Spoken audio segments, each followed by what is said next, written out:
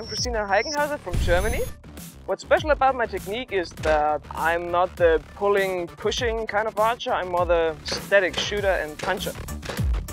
I was a pistol shooter before, and what I can do quite good is aiming and pulling a trigger. The most important part for me is aiming, holding the dot in the middle, and then pulling the trigger when I think I got the position to hit the 10.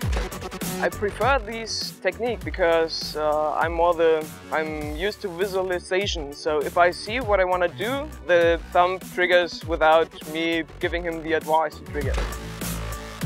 You will see that I'm not going to explode in the shot. The arm is still standing on the target when the arrow is gone, and my trigger hand also will not pull back very wide because I try to keep a static strength, not a moving strength.